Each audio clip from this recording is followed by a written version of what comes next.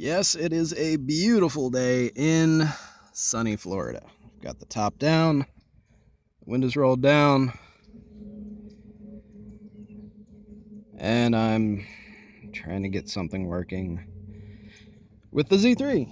Again, this is my life. In review, we have a fresh battery, nice and charged, gone through and hopefully, if my Googling was correct, disabled the EWS in the DME, which is the anti-theft immobilizer system.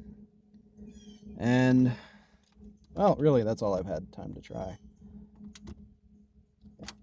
Still not working, but I have my handy-dandy, old-school bypass everything switch. And if I clutch in, oh yeah! So, at the very least, it turns over. See, what concerns me, like may concern you, is that these BMWs, the electrical nightmares that they are, may require a perfect and absolute connection to all systems before wanting to start. I wouldn't know if that was the case. So, anyhow, as I was saying before I so rudely distracted myself, as I have demonstrated, the trigger makes the engine go.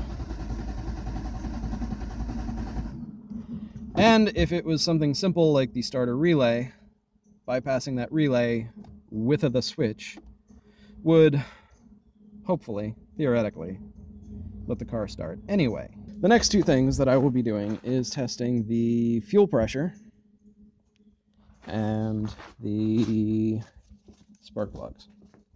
So, son of a bitch, I wasn't even recording. How did that happen? All right, so, do it again. So, we are, once again for the second time, going back to basics. I have removed all of the plastic niceties from the engine, and we're going to go ahead and test, again, the fuel delivery system. Now, this is the fuel rail, and this is the electrical conduit that all of the wires run down. And if you look down here, with those pink tops, those are the fuel injectors, solenoids. The electrical comes through here and makes it pulse, and if the fuel is under pressure, it will shoot into the intake manifold and into the cylinders, mix with the air, under compression, engage with a spark. You have your combustion inside the engine, hence internal combustion engine. So engines need three things that I just mentioned. You have air, fuel, spark. We know obviously it's getting air and compression because the engine is turning. You have two ways to test fuel delivery depending on the answer that you need. If the answer that you need is yes or no, you come down to this little Schrader valve here, just like the Schrader valve on a tire or on the, there it is, haha, air conditioning system. Yeah, I'm still not that familiar with this car yet. Anyhow, so most fuel rails will have a Schrader valve either in the front or in the back, depending on how sadistic the designers were. And if you just need to know whether or not you have fuel going to the fuel rail, you poke the valve inside. And the only reason that I'm getting so close to this is because I know the answer. But you poke that little valve and see if anything squirts out. In our case, it does not. The yes-no answer is no. However, for the sake of thoroughness, for the sake of, in case the answer that you need is how much, you hook yourself up a fuel pressure gauge to that Schrader valve. Go back to the car. Hand off.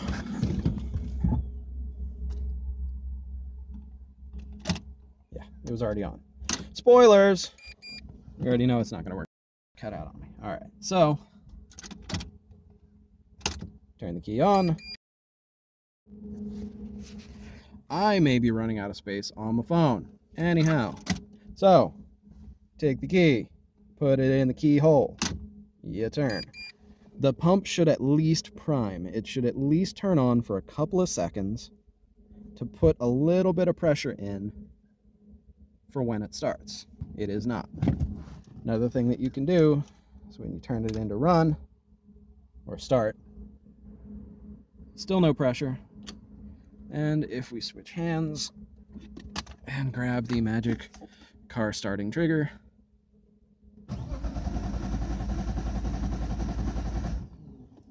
nada.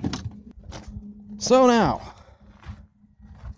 what do we do? Well, we know that our problem is isolated to the fuel delivery system, which consists of, from tail to tip, the fuel tank, the fuel pump, the fuel filter, the fuel lines, the fuel injectors, the fuel rail, and the electronics that control the whole lot. Well, we know it's probably not an issue with the fuel injectors because we're not getting that far.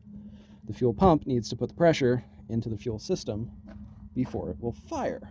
In an older car, in the ones that I am more comfortable with, we will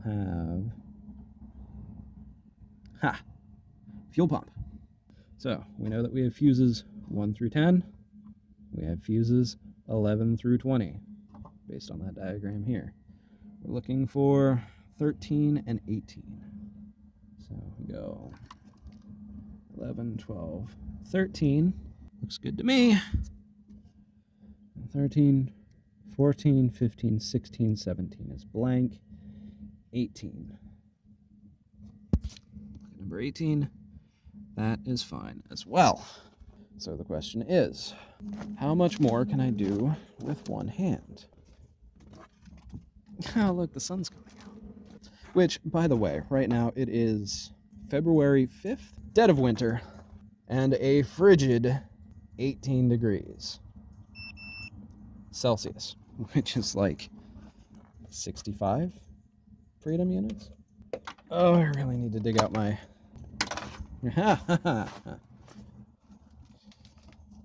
Alright, so shock towers are usually a pretty good ground. Ta-da! Now I can go poking around in the shock box and see what's what. First thing, so I peeled the little, plastic top out of this one. She's a little 5-amp fuse, not gonna hurt me too bad. Anyhow, I'll just kind of poke inside here. 13.5 volts, 13.5 volts, we're good on both sides. And we'll go back over to the 13 point something, 13 point something. So both circuits for the fuel pump have voltage. The next thing that I would test would be the relays, which I absolutely cannot do with one hand. So I'm going to go ahead and set you down again. What I have here is the relay for the fuel pump. Relays are just electronically actuated switches. If you put 12 volts across the magnetic coil, it uses that magnetism to pull the switch over, and it will allow connection between these two spades. As you can hear, works just fine. So we know that the relay works, which means it's either the fuel pump or that relay is not getting the signal to turn on. In conjunction with the fact that the starter is not allowing the engine to turn from the key, I am going to presume that the immobilization system is fighting us on this one. I'm going to unhook the batteries. I'm going to lock the car, because one way that this immobilizer works is that it detects whether or not you used a key to unlock the car. And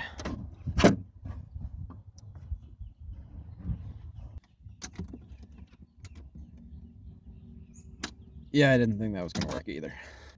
As you can tell, it is a lot later in the day than it was earlier. Yeah, I have been at this intermittently, in between sandwiches, all day. But I think I figured out where I went wrong, and I feel so freaking stupid. I do. I feel so freaking stupid. So when I was tinkering with the computer, I put the ones and the zeros in the wrong order. Turns out stuff like that matters. So, the coolest things happen when you guys aren't here.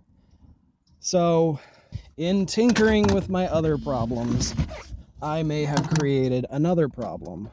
But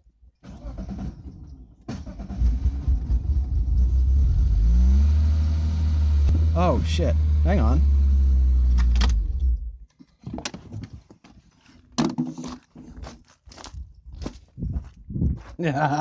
Oh my god. I can't believe I didn't get its first start on video. This is so disappointing, but so exciting. It runs. I am just too excited for words right now. Oh my god.